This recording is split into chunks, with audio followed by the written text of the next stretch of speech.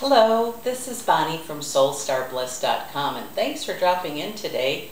I just want to take a moment and wish you Happy New Year and welcome 2016. I know it's been a long year for some of us, and I'm kind of excited to see what's coming. But please give me a moment while I thank you for subscribing to our channel, liking us on Facebook, and also checking out our Google Plus pages. You know what? Let's get started right away and see what's coming for you. Here we go. Hello, my Libra friends. This is your January 2016 mini reading. Happy New Year to you. Let's take a shuffle and see what we've got for you.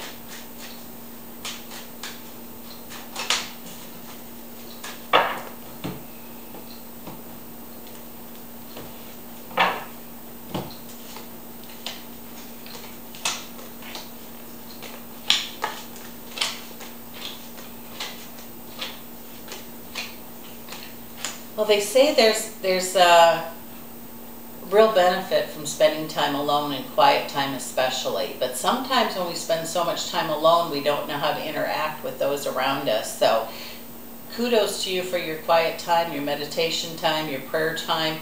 But you need to get out there. I'm sure that's brought you energy and power, and you know, kudos to you for doing that. But you also need to get out and interact with those around you. So make sure that this month you have a chance to get out and do that. If you've had a big disagreement with somebody, I feel it was a male with dark hair, that's going to be okay. You don't think it is, but it's going to be okay.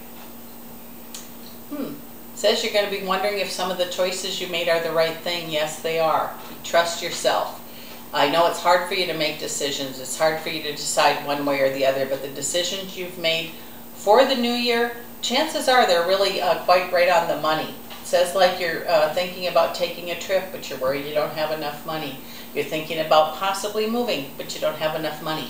Don't let money dominate this month for you. You will have more than you need. In fact, more is on the way. It says that you're not sure what you should do. If you're having a little upheaval in your relationship or not in one, that's okay, because things are going to change. If you are in one, there's going to be improvement in yours. If you're not in one, there's somebody coming for you. In fact, I believe some of you will have a choice of more than one person. All that you've learned last year is going to be put into practice this month.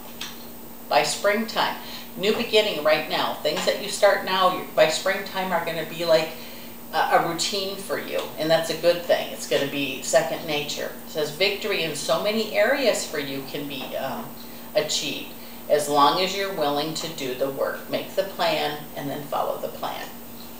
It says you're going to have help and guidance from the spirit world. You have before and you know how that works. It says all that you need is going to be brought to you by things that you're doing, things that you've started. You'll have help from others. A lot of you may have to prove yourself on something. I'm not sure what this means. Some of you are going to have to answer some questions for things that are going on. And it's not with your family. I'm not sure what this means. Sometimes it can mean legal stuff, but not always.